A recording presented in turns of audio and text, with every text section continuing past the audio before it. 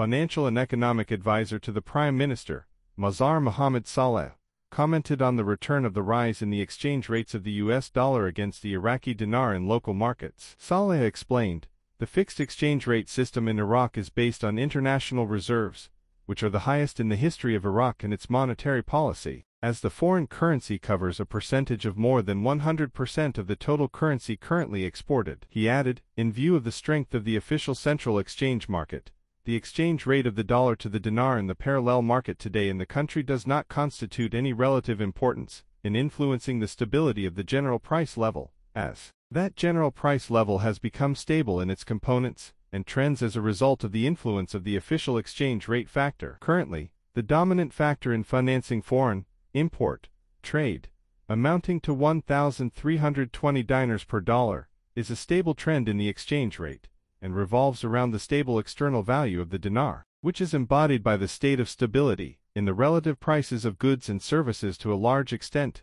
as annual inflation in the country does not exceed only 3%. According to Saleh, based on the above, and in light of the strength of the foreign reserves supporting the Iraqi dinar, whose value as liquid foreign assets exceeds $100 billion, the official exchange market, as a general trend, will remain dominant in containing any colored noise or ambiguous information that is affected by the parallel exchange market in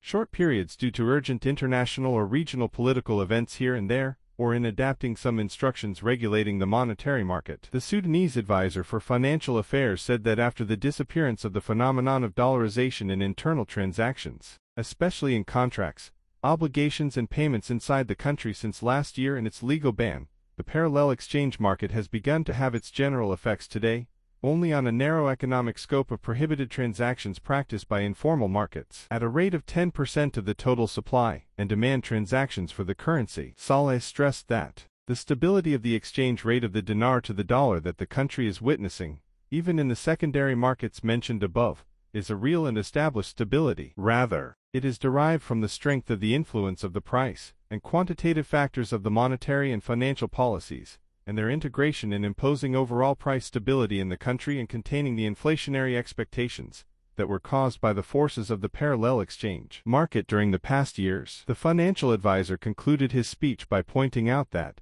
the secondary, irregular, market, due to the freedom of external transfer, is under the influence of the official exchange market rate, whose operations are constantly expanding in the interest of dealing with the fixed official exchange rate.